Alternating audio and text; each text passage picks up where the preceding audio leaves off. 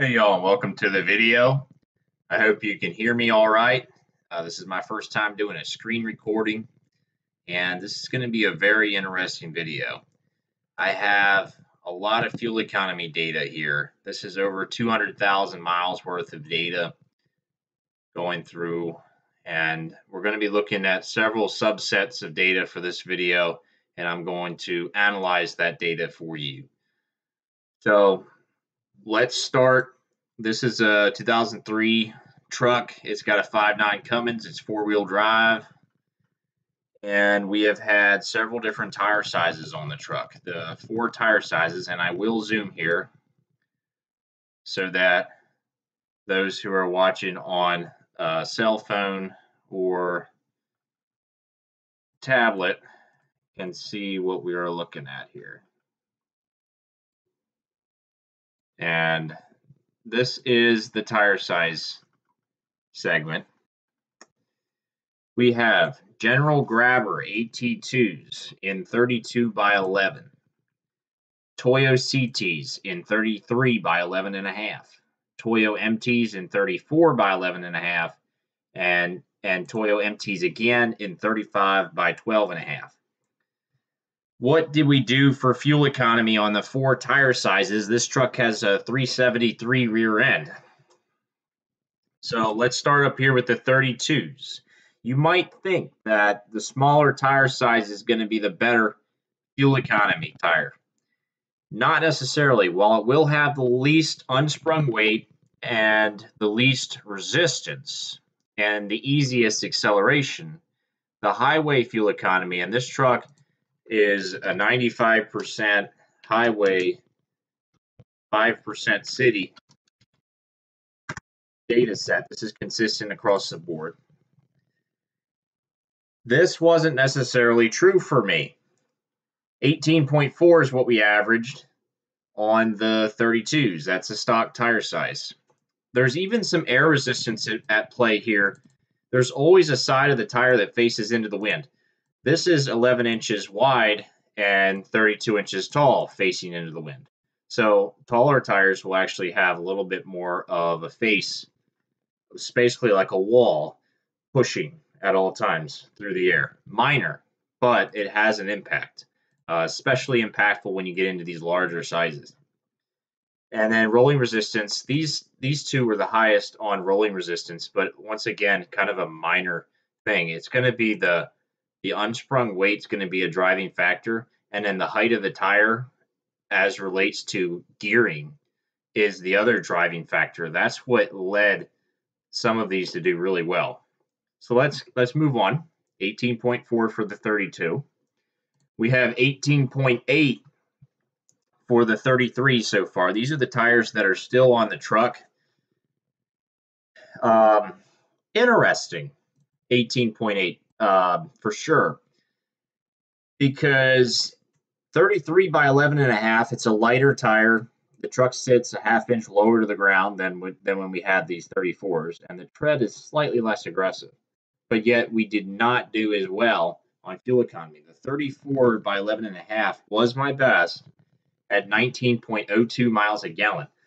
That was a big surprise, but that is a tire that ended up doing well. The actual size on that tire was 285/75 R17.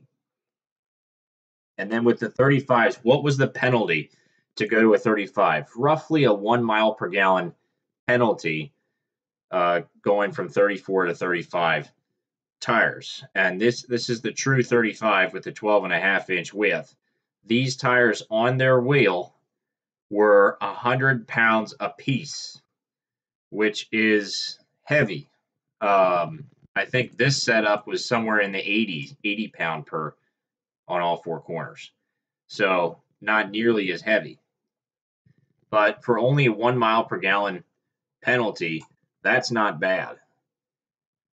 Now, for fun, we have a few other categories, and to conclude this section, it looks like the 34s did the best at 19, but the 35s were the worst at 18.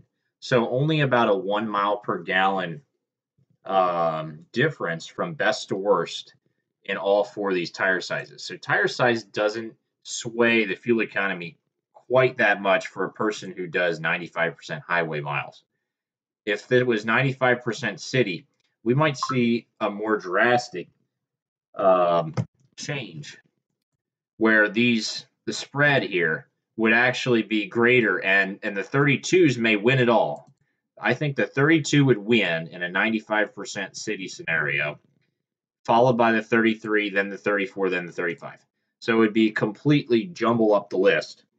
And you'd see a spread of like 2 or 3 miles per gallon potentially, probably about 2 miles a gallon between best and worst. So there'd be a bigger spread, and the winners would be completely different because it would all come down to ease of acceleration, and the 32s would have it because they effectively changed the gearing in a favorable way for acceleration. So, for fun, and we're going to be comparing to the old data. Hang on, I know this is cut off for y'all's view. Now we're looking at it. Fuel additives. I have used fuel additives in the past. I haven't used as much lately because I've been running biodiesel B5 for lubricity. I wanted to see if there was some correlation between when we took data for 35s versus what we have so far for 33s. I did not take data for the 32 or 34 tires. I wasn't thinking about that back then. So if we remember back to the 35s, Hal's MPK won this one, followed by Optilube XL and Diesel Clean. And here's the numbers for the others. The result was a little bit different this time. Hal's MPK was actually the worst out of all of these this time. So that win over here has been more or less nullified. And then Stanidine Red got second place here at 18.97. So that is a deviation of 0.2 miles a gallon better than the average. And if you come over here for Stanidine Red, 18.11, that's about 0.1 miles per gallon better than average. Actually, even less. It's right around the average, but we only had 2 tanks to test with on the 35. Diesel Clean got third place on both sides. It was very consistent. We have, in this case, just above average fuel economy. Not much above average, though. Here we actually did surpass the average by almost 0.4 miles per gallon in that data set. Stanidine brown and blue. This is really interesting. Almost identical numbers here. 18.77 pretty much on both. If you look at Stanidine brown and blue over here, pretty close as well. Stanidine brown in particular, almost identical to the average fuel economy for the tire. The same is true on the 33, almost identical to average fuel economy. So the brown definitely doesn't change fuel economy much. It stays very consistent right around the average. Hot Shots EDT. This is a good additive. Honorable mention for this one. 18.71. Even though it's a little below average, it's still an additive that I like. Schaefer's did really well in my 5-tank test that I did earlier in the year. And I never did do a video on the Schaefer additive, but it did perform well. I would have liked to have seen what it would have done over here if it would have been consistent. So that is the fuel additives. Obviously small sample sizes, but it's hard to get large sample sizes when I don't run the additives every tank and when there's so many additives to try. But I thought y'all would enjoy that information. Let's come down here to brands. Brands are interesting because my hypothesis has been it doesn't matter what the brand is, as long as the fuel is fresh. It all comes out of the same pipe. But let's see if we have any correlation. Last time, this was a really good example. Stop and Go, this probably doesn't mean anything to you because it's just a local gas station in the area. but it was one that was just built, and so all the underground tanks are fresh. The fuel is as fresh as can be. What did that result for us? It actually resulted the #1 score for MPG. I know we only had 4 tanks there, but I thought that meant something. We have guaranteed fresh fuel and good fuel economy to boot. Raceway came in second, and I only have 1 Raceway tank, and I didn't even include it in the data set as a result. I actually deleted that. So I really don't know about Raceway, how it compares. Chevron, out of the big 3, you can see these 3 here, Shell, Exxon, and Chevron, dominated in terms of number of tanks that I've filled up. Chevron wins, not by much, but you'll see Chevron, then Shell, then Exxon right there in a virtual tie, but still trailing in third. What happened with 33s? Now, let's come back to stop and go. 6 tanks, 18.81. That's right about average. So this one came back to earth. Now the big 3, Shell, Exxon, and Chevron. Chevron wins again, 19.08. That's fairly good, 0.2 miles a gallon better than average. It does end up winning. And would you know that just a little over 0.2 miles a gallon better than average over here at 35s as well. And then we had Shell in second place among the big 3 at 18.77. That's just a hair below average. And Exxon literally right on Shell's tail in third again. So we reproduced Chevron, Exxon, and Shell with the 33-inch tires in that data set. This time I've been doing a lot of filling up at racetrack, and that's where I'm doing my B5 testing right now.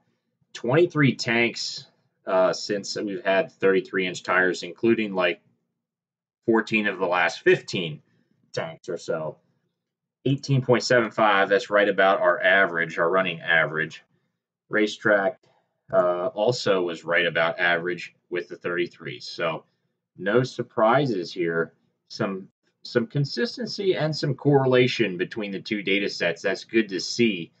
But overall, fuel economy spread is less than 0.3 miles per gallon spread between all of these. And I think if we got larger data sets, it would get even closer.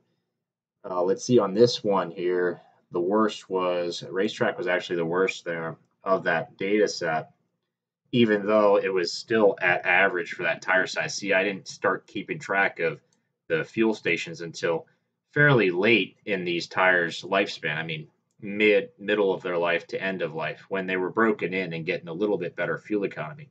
So that's why none of these fared worse than average. There's also a bunch that were excluded that had less than 4 fill-ups. But as far as spread goes, 18.1 was the worst, and 18.7 was the best. 0.6 miles a gallon spread here.